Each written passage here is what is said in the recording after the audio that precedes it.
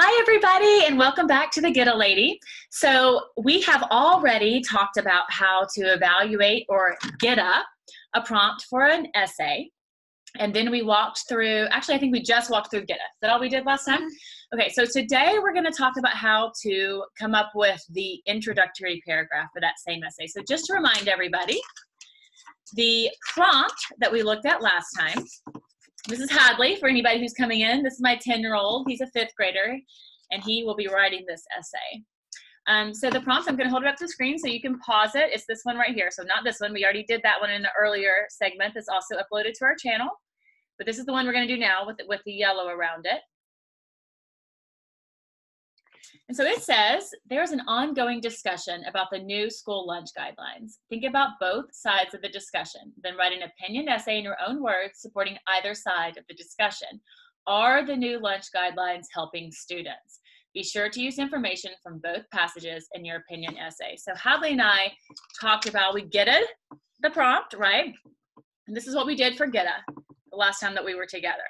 You can pause and you can read that yourself if you want.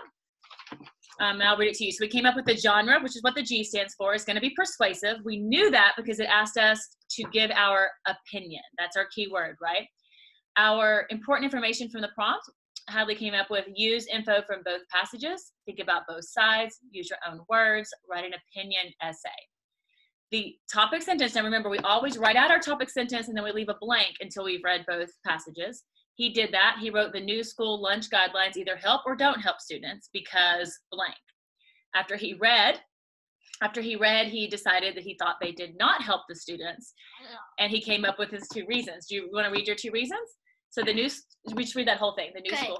The new school lunch guidelines do not help students because they still have the same non-nutritious foods, and they have the same portion sizes for everyone. Okay, so he sided with the first author, obviously. And the first author's 2 major points were A, they have the same foods. No, they haven't helped. And B, by the way, the portion sizes aren't differentiated for different kids of different ages. So those are the 2 problems. He put both of those in his topic sentence, which is awesome. When you can think of 2 ideas for your topic sentence, it makes it so much easier to write your essay. Because now you can write 1 paragraph about your first point and 1 paragraph about your second point. You know, so it's a really easy way to organize it, because sometimes essays feels daunting because it's so big. But if you do it that way, you're like, hey, I already know what I'm going to talk about. So then you had to come up with who his audience was. And as we talked about last time, if it doesn't say anything specific, you could just write down teacher or formal, which means you're going to use your best language, your best vocabulary. So based on that, now we're going to write our introduction. That's what the segment's going to be on today. So now, instead of just using our little paper, we have gotten advanced thanks to Amazon, and we now have a whiteboard. So when you're doing an introduction, for the intro,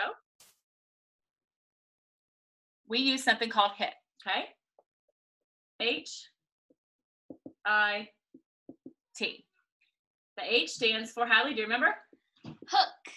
The H stands for a hook. And what's a hook, Hadley? Do you remember? Something that catches the readers. Yes, catches your attention. So you might use a quotation from one of the articles, you might use a question, you might use a statistic, just something that will grab the reader's attention and make them want to read your essay. So it should be something engaging. You're going to hook them, just like you hook a fish. I here, because remember, important information from the prompt was the I we had in get it. This I is different. This is important background. So important background. In other words, this means, why are you writing what you're writing? What's the important background information? So here you are looking at, like, why are you even writing this essay? And you kind of give background information. So for ours, it's, some people argue that the school lunches have improved with new and different foods. Others argue that the foods are just the same. I think blah, blah, blah. But there's one thing I just did that you never have to do, Hadley. What is it? Said yes! I'm so glad that you caught it. So I did that on purpose because it's something that so many kids do in opinion essays. They will start out their thesis statement with, I think that, or I believe that, or it's my opinion that. And you don't have to do that, because if you didn't think it, you wouldn't write it. So anyway, so background information. And then the last T is your thesis statement.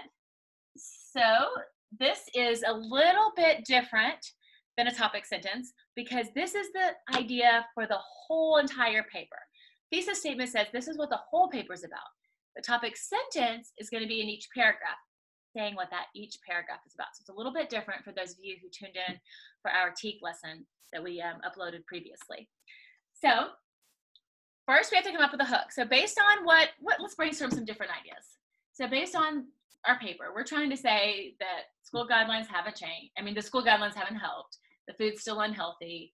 So what would be an example of a hook we could use? Any thoughts? Maybe something along the lines of, do you think that these new guidelines are working? Okay. Would I know what guidelines you're talking about at this point? Lunch guidelines. Okay. But one thing to keep in mind is the person who reads that first, here you're going to explain what you just said. Here you're going to explain what the food used to be bad. They've come out with these new guidelines. Some people think it fixed it. Some people think it didn't. This is going to be when you give that background. Mm-hmm. So when you give your hook, you have to remember people don't even know what you're going to talk about yet. So is there something else you could ask that might relate back and engage people? I know it's kind of hard. What are these two people debating?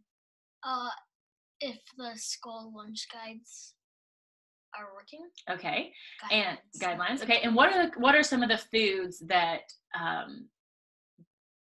that they don't want to be in the school lunches? Chicken fingers, pizza, all that junk food. Okay. So how could you pose a question incorporating those foods you just asked? Do you have these? Yes. Go. Do you have chicken fingers, pizza, and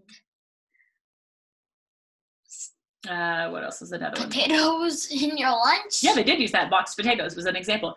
So great idea. So Hadley says, hey, you don't have to use that, but because we would use hey if it weren't for a teacher though, if you're writing it for informal language, right? But we know our audience is our teacher, so we wouldn't use hey.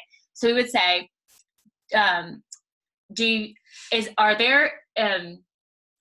you have pizza, chicken fingers, and boxed potatoes in your school lunchrooms? Perfect hook.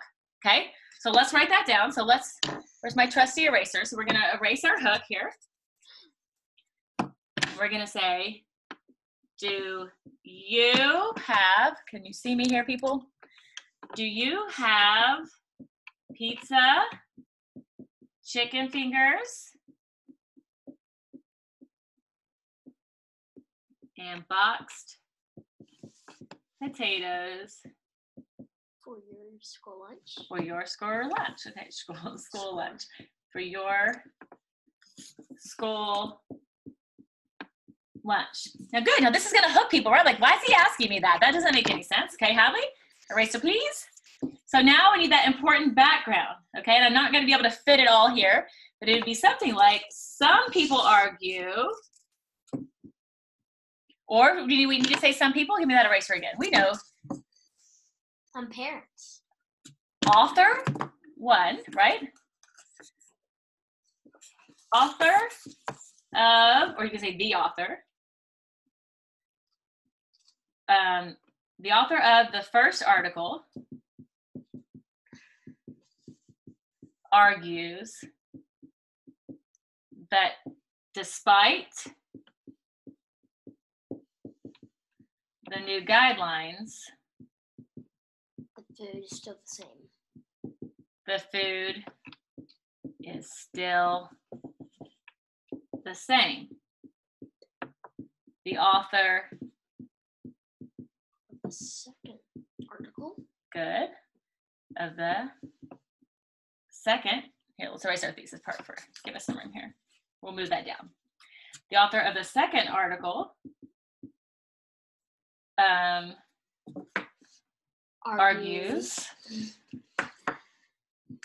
that these foods has changed. That the food has changed as a result of what? Of like the previous food? As a result of what? What changed the foods? New what? As a result of the new guideline. Good. Okay, so now, still up to this point, I don't know what Hadley believes, right? Up to this point, I don't know. I know the question. He's asking, hey, do you have it still present in your school lunches? He's telling me the background what's going on here. These two authors think something different, and then he now is going to tell me whether he thinks the school guidelines. However, because he disagrees, we have to have a transition word here before the thesis.